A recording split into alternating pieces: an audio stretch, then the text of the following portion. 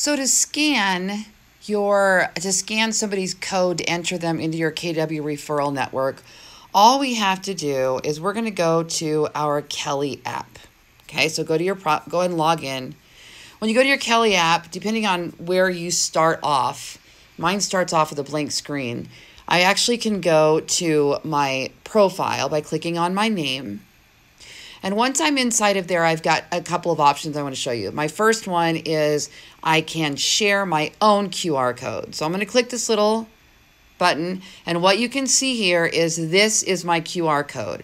So I can now hold my phone up to somebody else that has their app open, and they can hover over this code, and automatically now their KW referral network will send an invitation to you to join the KW referral network, and that's how it gets scanned. Okay, now if you want to scan somebody else's from anywhere, so for example, on Facebook right now, there's a thread going with everybody sharing their QR codes. So let me find one I have not scanned yet. Hold on, I see one. Okay, so let's say I'm going to go ahead here. So what I would do, oh, you can't see my desktop, you can only see the mobile. What I would do is I'm on Facebook, and I could just go to scan, and then the little camera opens. Now you can see it, and I'm just going to hover right over here. Oh, see, I didn't even have to click a button.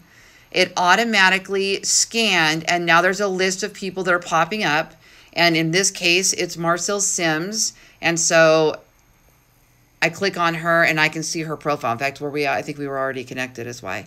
So if you're not already connected, you scan it, and you will be able to, it will automatically send her a request to be part of your network, and you're going to be able to see that. And then you can click on all your connections and all your scans here. So this is a great, simple way to get other people into your referral network, and you can get in their referral network. So the next time you go to a Keller Williams event, to a convention, to a class, or to a training, you're going to scan each other to be part of your network. Now, the only thing I would caution you about doing is a lot of people are scanning just to scan, to win a competition, to get everybody in there. And then all of a sudden you've got this network that's full of people you have no idea who they are. So my suggestion is don't just scan, make a note, add a tag. Who is this person? Where did you meet them?